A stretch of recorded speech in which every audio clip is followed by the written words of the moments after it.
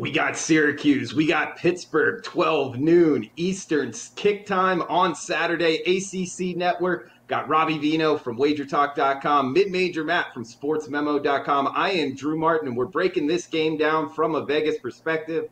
50 is the total. We got the Pittsburgh Panthers laying 21.5 at home, hosting the Syracuse Orange. Mid-Major Matt, what are you thinking in this ACC matchup? Well, I noticed the powers that be put me on to talk about my alma mater, which is fine because I'm okay, and I'm resigned to the fact that it's going to be a long year for Syracuse. If you look at what happened in that 31-6 loss to North Carolina, the 3-3-5 looked good for, about a half, about a little bit into the third quarter. There was some optimism there with regards to our defense, but then again, North Carolina is a fourth quarter team. They've always seemed to be a fourth quarter team under Mac Brown.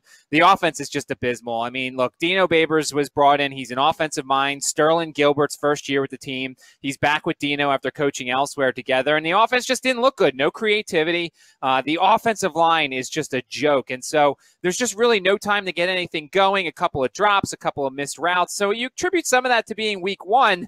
But look, this is another road trip. This is their second straight road trip as the Carrier Dome continues to get renovated.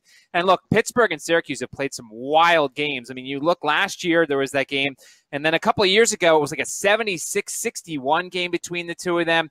Weird things always seem to happen when Syracuse plays Pittsburgh.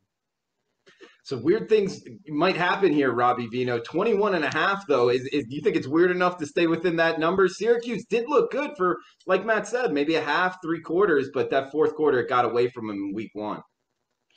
Yeah, we even see some 22s right now, Drew. So it doesn't look like it's going down, only going up. And I think building off of what Matt said, you could probably make an honest case for Syracuse plus that many points here.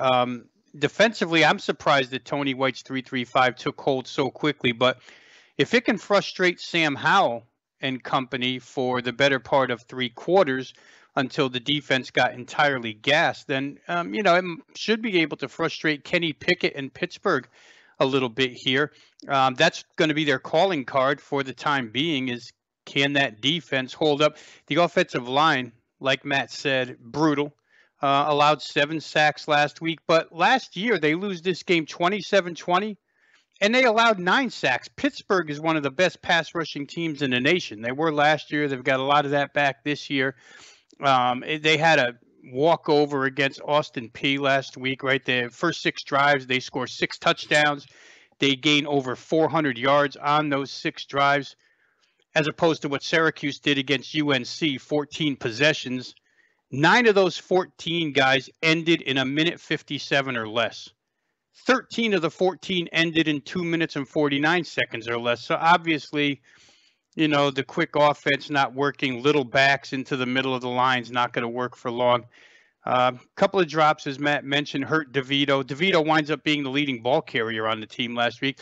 I just think all their faults aside, the defense might be strong enough, and the offense might come up with a play or two here to make 22 look awfully large. So if I was going to play it, that would be the way I'd go. I'd take Syracuse plus the 22, hoping that DeVito doesn't turn it over under pressure. Last week, he didn't throw a pick.